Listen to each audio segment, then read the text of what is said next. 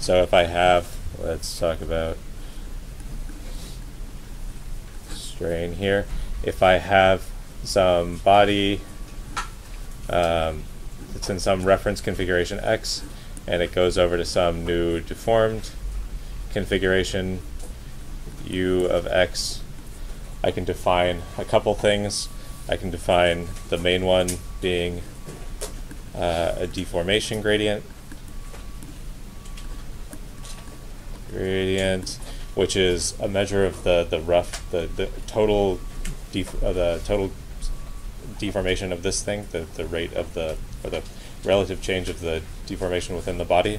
So my deformation gradient F, I'm going to define as I plus gradient of U. So this F is non-symmetric. It's just kind of comes out of the calculation here. And we're defining this quantity, this strain gradient here, from our deformation gradient. From our deformation gradient, we can calculate the finite strain,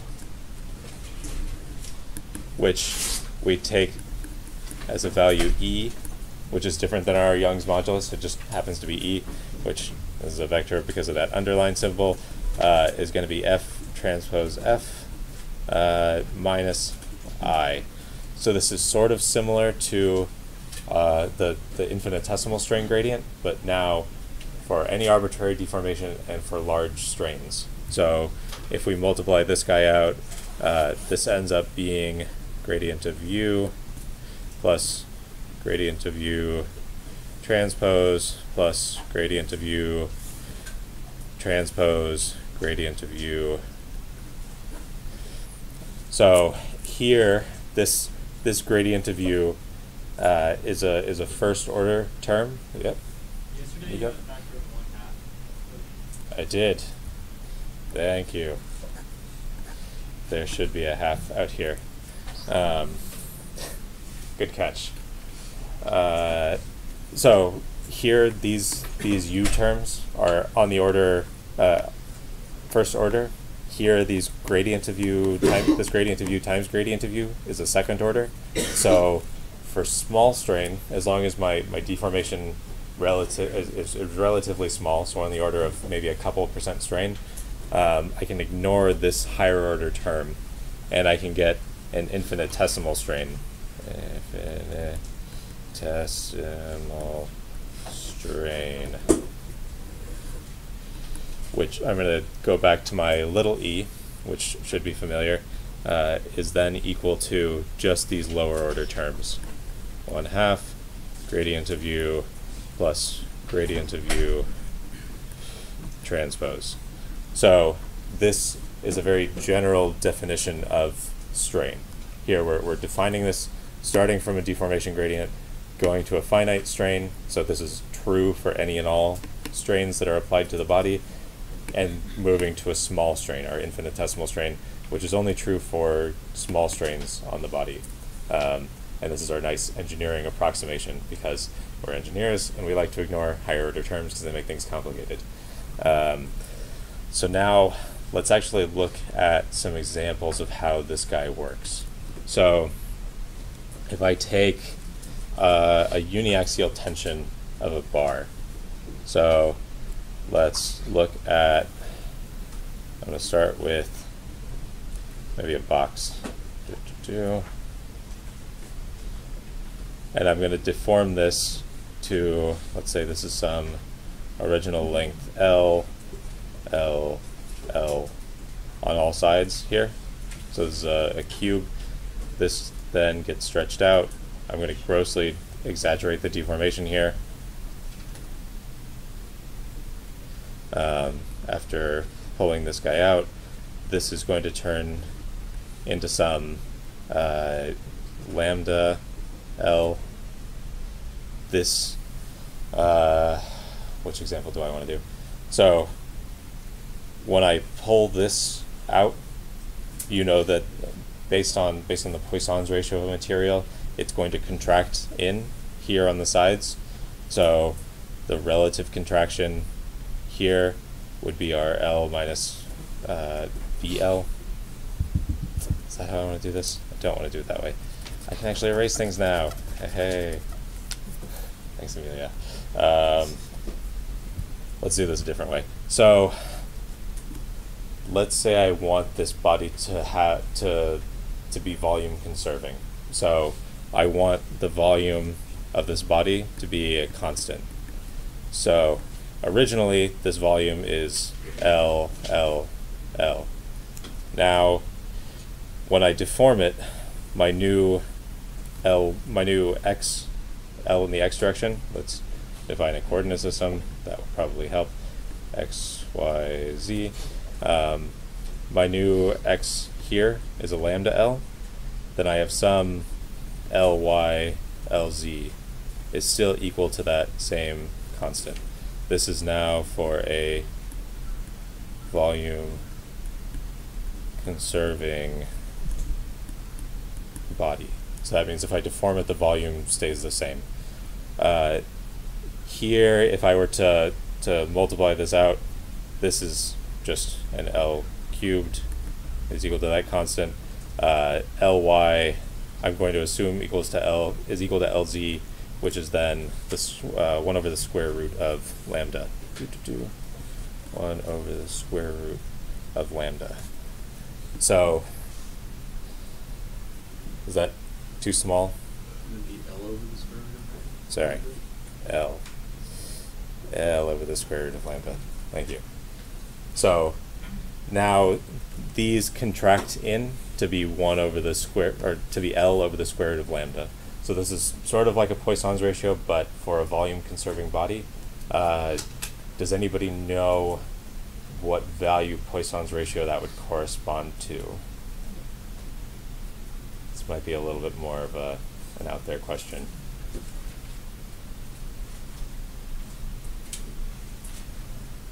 So for a body with a Poisson's ratio of 0.5, that's actually a volume conserving body. So that means, so most metals, plastics are around 0.2, 0.3 Poisson's ratio. If you have a Poisson's ratio of 0.5, that's actually, if you stretch it, the volume stays the same. And there's a few materials that actually satisfy that. One of the most common are rubbers, elastomers, have a Poisson's ratio pretty close to 0.5, it's like 0.49, and cork. Cork actually also has a Poisson's ratio right around 0.5. So if I took rubber and I stretched it out, the volume would actually stay the same. So this now, L over square root lambda, and the same for this one. This means now my U, how do I want to do this? Yes, my U of x is equal to, so if I start at a point L, I end up with lambda x, y over square root lambda, and z over square root lambda. So this is now the relative stretches of the body. So the relative deformation, if I start at a point L, I move over a point, I move over by a distance lambda. Then my strain correspondingly is the gradient of U plus gradient of U transpose 1/2. Here, this gradient of U, did I actually write this out yesterday? Possibly. Where's the wrong one? Too many notes. Yeah. Gradient operator. Yeah. So the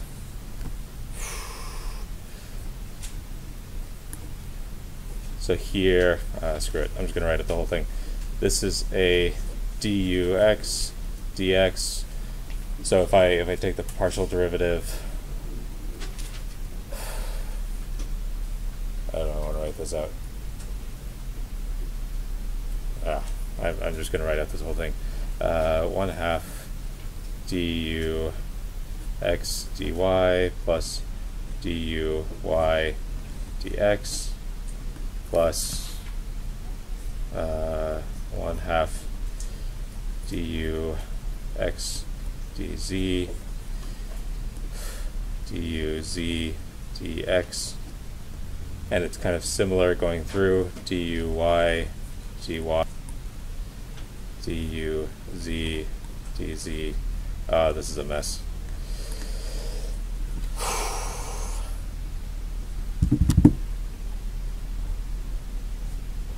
Where do I want to roll back to?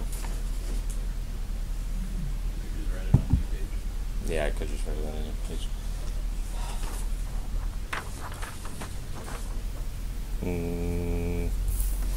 Okay. Let's see. So, let's roll back. Strain gradient, 1/2, or sorry, infinitesimal strain, 1/2 gradient of u plus gradient of u transpose. When I take the gradient of u, this is my du dx, du x dx, du x dy.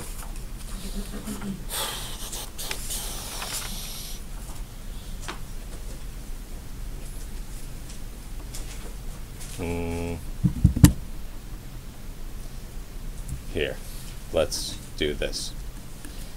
The gradient of u is a matrix that we're writing out. So this is dux dx, dux dy, dux dz, duy dx, duz dx, du z dz, duy dz, duy dy, duz dy. So this gradient operator, when I take the gradient of a vector, it pops out in this matrix. So when I take this strain gradient operator, when I take gradient of u plus the transpose of the gradient of u, or then I end up with my strain being something bigger and uglier and more complicated. Dux dx. Transpose of a matrix, yes, that is familiar. Okay, so I take the, yeah, so you flip this along the diagonal here. So if I flip this along the diagonal and I add these two components, I end up, and I take the half of that, I end up with the same thing. If I flip it and I add these two together, I end up with 1/2 dux dy, duy dx, 1/2 dux dz, duz dx, duy dy, duz dz, and the rest of these components out. Whatever. 1/2 duy dz, duz dy. So now our matrix is symmetric. So by adding the matrix, this matrix and its transpose, that creates a symmetric matrix. So now our strain is symmetric, which makes things easier. So plugging in now for our uniaxially strained body, goes to some stretched out version of that, where I have some u of x is getting stretched in the x direction, y over square root lambda in this direction, z over square root lambda in the other direction. Then my strain gradient, I can take the derivative at each of these components, my strain gradient, my strain, dux dx is now just a lambda, duy dy is now just a 1 over lambda, duz dz is now also a 1 over lambda. What am I doing wrong here? Did I totally mess all of this up? I might have.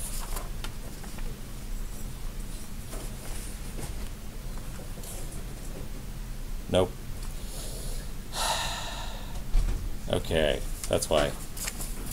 Something seemed off. No? Why? Yes, that's why something is off. It's a good thing I can erase things now. Maybe. Ooh, that's kind of squeaky. Okay.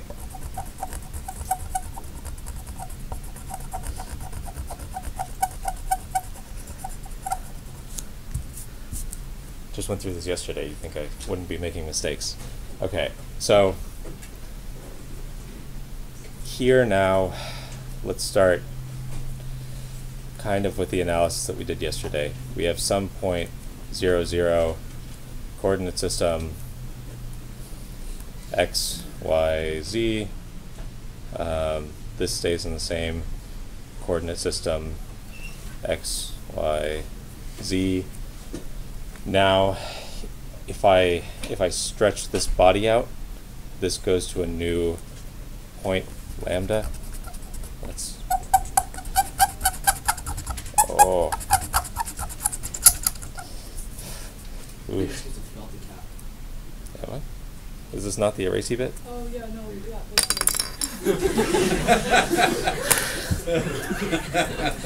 See their friction erase. All right.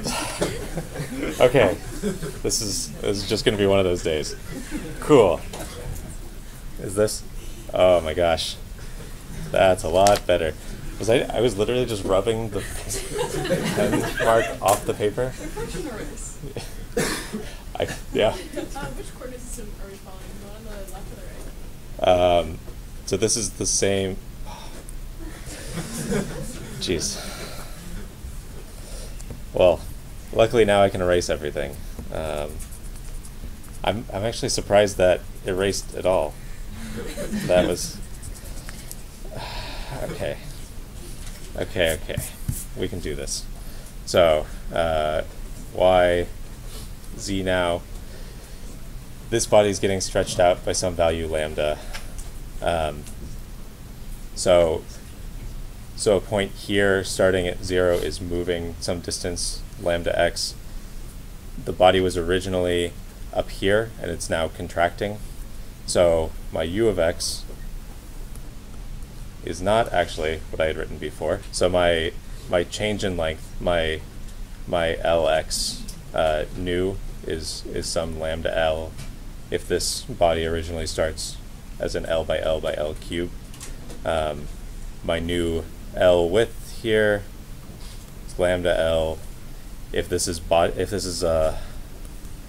volume conserving, then Ly is still L over square root lambda, which is equal to Lz. But now here, so I have all of my points in the x are moving out a lambda L. All of my points in the y are actually moving in the negative direction, which was where my problem was. Negative square root lambda L, negative square root lambda L. There we go. So now, yes, I can. Sorry. This is, oh, look at that. That's a negative out here. So now all these points in the x, the y and the z are moving in. So this is now moving a negative lambda L distance. My strain gradient, my strain, if I take it and plug it into this equation, now is lambda minus square root of lambda minus square root of lambda. The derivative of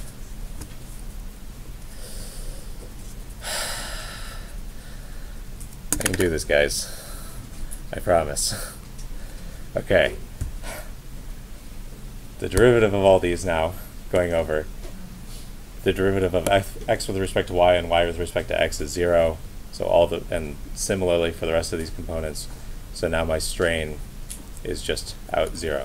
Okay, cool. We got through one of the examples. So now this is the general strain in a body that's being uniaxially stretched.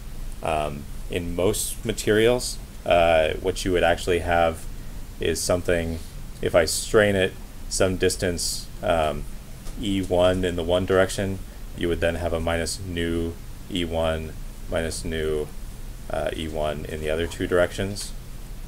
This is for a general linear elastic body that has some Poisson's ratio nu, but here this is specifically for volume conserving bodies.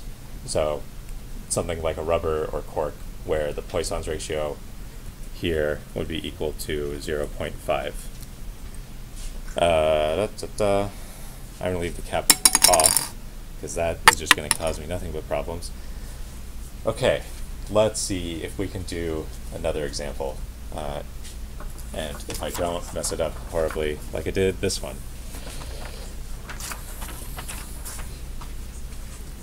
So I'm going to go back to our pure strain problem, because, or not pure strain,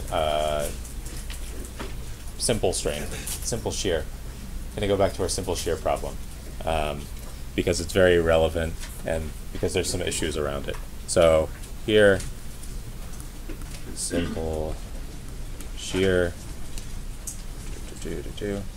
Now I have some body.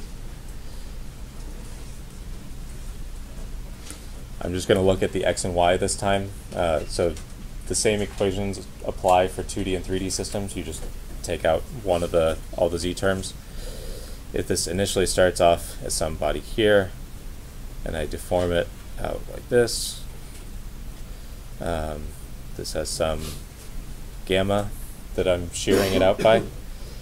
Now my u of x is equal to so my x direction is now dependent on my y, if you remember our example from before. So this is y tangent of gamma. This is now zeros, or we don't need to do this for all the directions. Let's just do 2D, y tangent of gamma 0, which is approximately equal to y gamma 0, small strain. Now, if I take this and use my strain function, the strain calculation that I had before, epsilon dux dx 1/2 dux dy duy dx 1/2 dux dy dx duy dy. This value is 0, this value is 0. Now dux dy is equal to gamma, because I'm taking the derivative there. This is equal to 0, but then I also have the same thing now on the other side. So this would be 0, gamma over 2, 0. So now we have a nice symmetric strain. Everything works out the way that we want it to for the strain. But if you look at the body, the way that I'm deforming it, I'm just taking a shear over that way. So what is actually going on with this body? Why, if I'm applying here, we remember this is our engineering definition of shear. I'll bring this back up in a second, but if I have some shear stress, this is equal to G gamma for engineering shear strain and stress.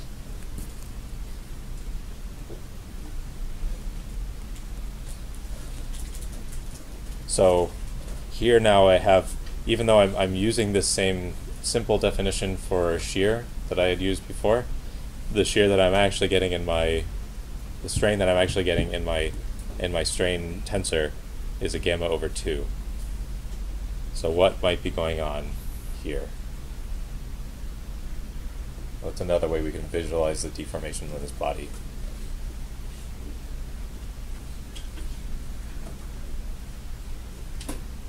Right now you've got the origin of like the bottom left Mm-hmm. the element. Gamma over 2 would be like if you centered it at the center. Yes. So, yes, you're on the right track. So for anybody who didn't hear that, I'm drawing my coordinate system in the wrong position. So what's actually happening here in this diagram is this body is straining kind of out like this. I'm going to draw this very exaggerated by some gamma over 2, gamma over 2, gamma over 2, and then I'm taking it and rotating it by some gamma over 2. So this is now, when you see this state of shear, what's actually happening in the body is there's some state of pure shear strain that's then being rotated into this coordinate. Now, this subtle nuance here is the source of a lot of confusion for finite element programs later on, which I'll show you. I killed a lot of time because it was going in circles, but hopefully we'll get to it today. So here I'm going to have this epsilon xy, which is my shear strain, is equal to gamma over 2. So this is a shear strain is equal to a gamma over 2, where gamma is engineering shear strain. I want to point this out now because this is later on when we talk about the elasticity constitutive law modeling. This is a problem, and it's going to be confusing, and I don't have a good reason, or the explanation for why it's confusing is this convention of defining things as engineering shear or as just shear strain gets mixed up a lot, even in different textbooks and different finite element solvers, and which one somebody is using is sometimes very arbitrary, and you have to know which one they're using in order to figure out which shear strain you need to be talking about. So, with that confusing note, we're going to move on and talk about other stuff. So, now we have a general definition for stress, the force balance on a body. We know about stress transformations and how those move around. We have a general definition for shear based on the deformation of the body. So if you have some equation U defining the displacement of all points in a body, you can then use that U to calculate out a shear. The question now is, from an engineering standpoint, how do those two relate? So now we get to constitutive equations. So let's do constitutive equations. First, I want to get this down to a very simple level, so I'm going to look at elasticity. So, the way that stress and strain relate is often very, very complicated because it's a simplification of the actual underlying physical processes that are going on in the material, whether there's grain boundary sliding, whether there's polymer reorientation, whether there's crack propagation and opening. So when we get these constitutive equations out, these are kind of simplifications of all of these complex physical processes that are happening in a body.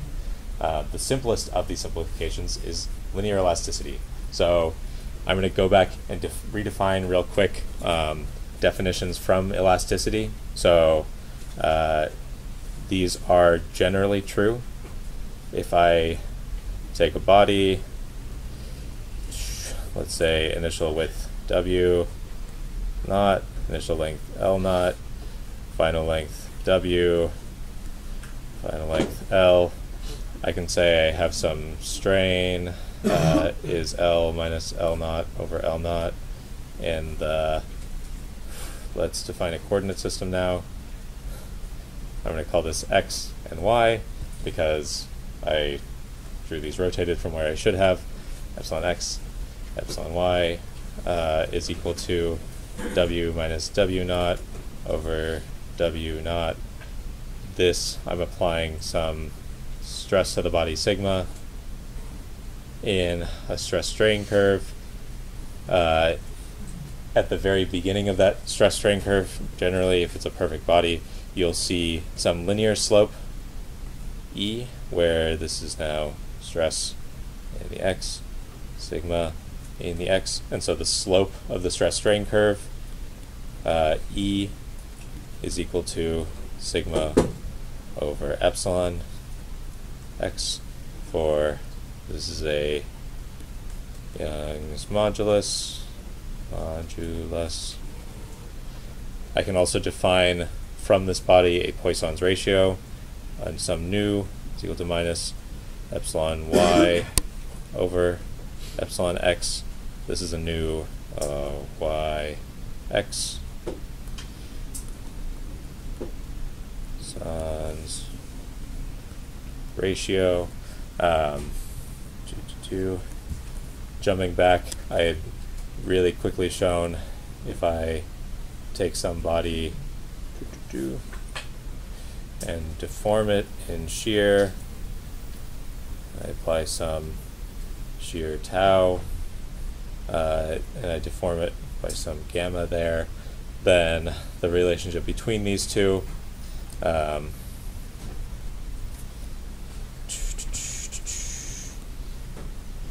I have some gamma, some tau, nope, gamma and gamma, gamma and tau. Here again, I'm going to assume that this is elastic.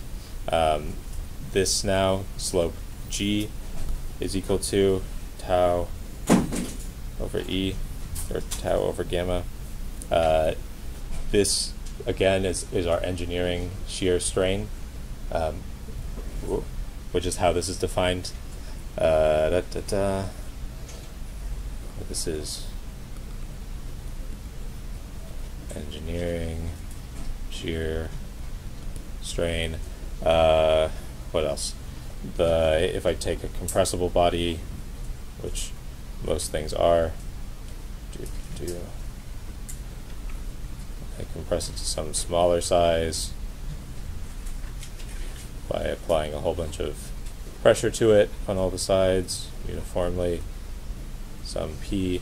Then I can say I have a bulk modulus, K is equal to minus V dP dV. Side note, this G is sometimes labeled as a mu. So if you ever see a mu in a textbook or somewhere, that mu and this G both refer to shear modulus. They get kind of used interchangeably depending on where you're looking. Sometimes G is used for other stuff, so people like to use mu instead. K can also sometimes be called B, just as a mental health warning. So again, if you sometimes these symbols are used interchangeably. What else? Oh, Lemay's constant, which I actually found out how they derive it. So if I take a body between two fixed plates,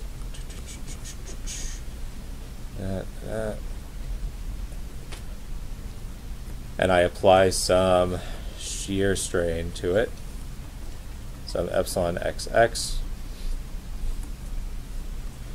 As I apply this shear strain to it, the body is going to want to expand based on a Poisson's ratio expansion. So I'm going to need to apply a force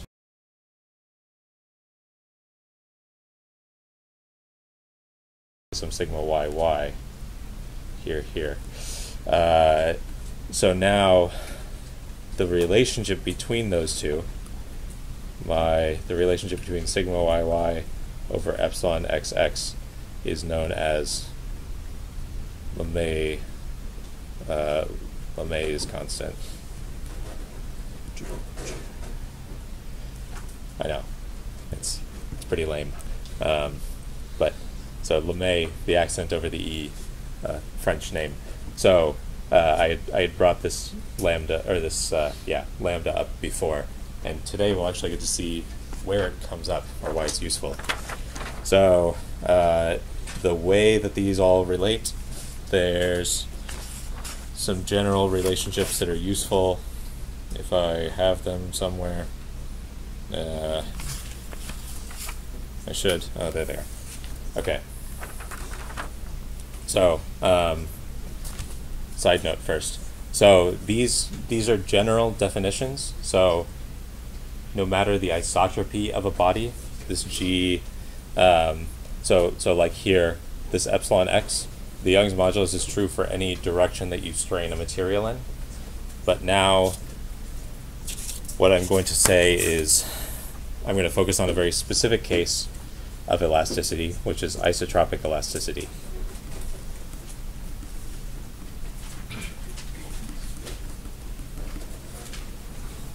Which basically means, and I think Austin had this question on the first day, wherever Austin is, but whatever day I talked about this, what this means is my properties in every direction, epsilon z, are all the same. So it doesn't matter what direction I rotate my material in, all of these elastic constants are the same in every direction. Kind of the same for nu xy is equal to nu xz is equal to nu yz is equal to some nu. And similarly for every other property. So this is our now special case of isotropic elasticity, which we pretend most materials are because it makes our lives easier. Some materials, like composite materials, are very anisotropic by design, and so there you have to start considering the anisotropic elasticity. Most materials technically are anisotropic, but I think we'll talk about that a little bit tomorrow. So with these isotropic elasticity relationships, I have, there's a couple, so those 5 constants, Young's modulus, Poisson's ratio, shear modulus, bulk modulus, and Lemay's constant, these all relate to each other. So if it's isotropic, you only need 2 of those to figure out the other 3. I'm just going to write down some quick relationships, which I had given you before, but are still useful, so I'm going to write them down again.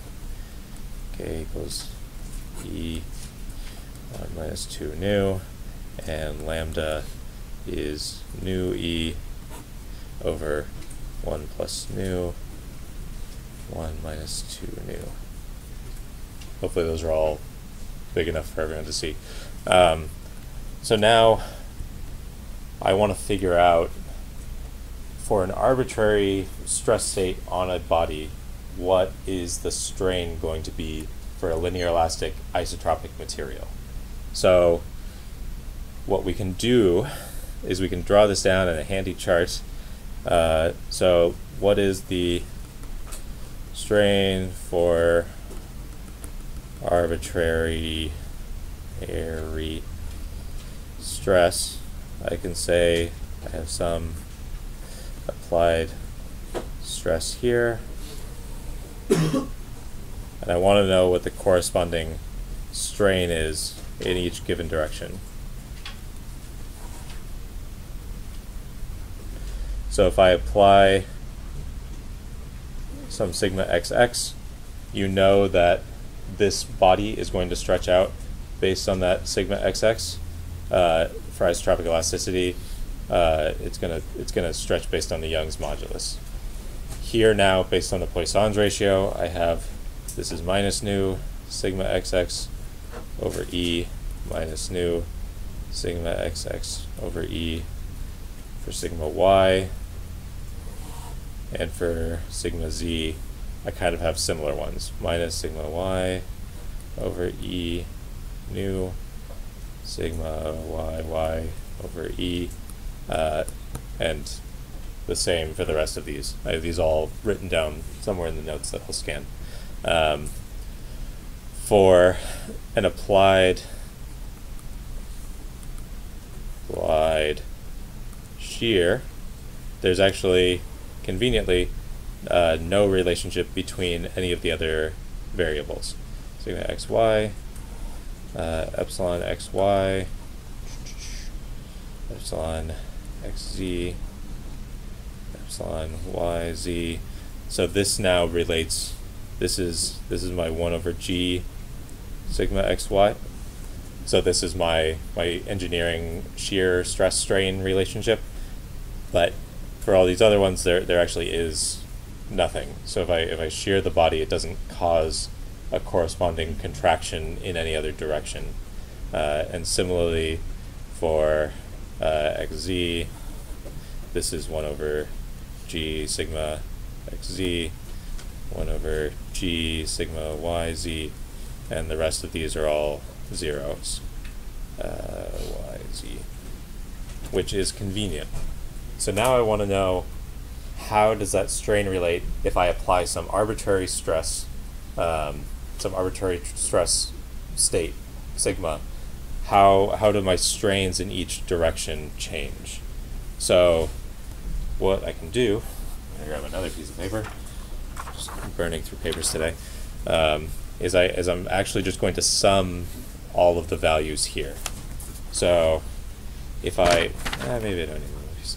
So if I sum the values of strain on this, sum these ones together, my epsilon xx doesn't get affected by any of the shear strains at all, but it does get affected by these other ones.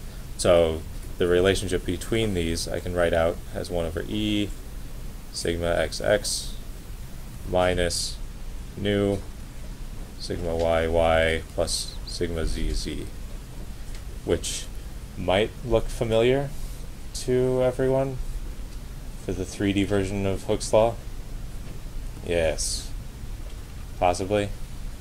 Okay, so this is sort of how you end up at a general definition of Hooke's law. A few more minutes. Epsilon yy is similar, 1 over e sigma yy minus nu sigma xx plus sigma zz. Epsilon zz is similar. I'm not going to write it out. My epsilon xy is just 1 over g sigma xy, and similar for epsilon xz, epsilon yz. And all these relationships are written down in the notes. So this is a little bit different than what we normally think of as our stress-strain relationship. So for the 1D Hooke's law, I have sigma is E epsilon, which is kind of a gross simplification, but it works. But then what happens if I have an arbitrary strain state? How does that affect stress in a linear elastic isotropic material? And so what I can do is take inverses of those. So I take inverses of all those epsilon xx yy, and I end up with some big, long, ugly equation. So this actually ends up at, for sigma xx, this is something like e epsilon xx over 1 plus nu. I'm not actually going to write out the math for you, but if you were to go through and calculate this out, this is sort of what you would end up at. Nu e over 1 plus nu, 1 minus 2 nu, epsilon xx plus epsilon yy, epsilon zz. So when you take that inverse, there's a whole bunch of kind of gross numbers that all pile up. It turns out that there's a whole bunch of simplifications that you can make based on those relationships between the values. So this term actually ends up being 2g epsilon xx, and this term is now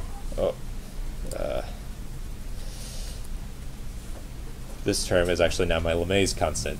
Hey, there it is, the Lemay's constant. XX, epsilon y, y, epsilon z, z. Sometimes this quantity is easier to call the trace of my epsilon. Do people remember what the trace is from linear algebra? So if I have some matrix A, B, C, D, F, G, H, I, the trace of A is just the sum of these diagonals equals A plus E plus I. So, let's move that over there. So the trace is kind of a, it doesn't come up too often because it's normally not super useful, but here it actually ends up being a nice way to represent this. So we can write this really simply, 2g epsilon xx plus lambda trace of epsilon. So now this big, long, ugly equation kind of becomes something nice and clean for our inverse. So you could write that out for all the rest of the sigmas, and for my shear stress, this is now g epsilon x, g gamma xy. Okay, I'll talk about tomorrow a more general formulation for this, and we'll talk about the stress and strain, the stiffness tensor and the compliance tensor, which are the generalized form of Hooke's law in 3D. All right, see you guys.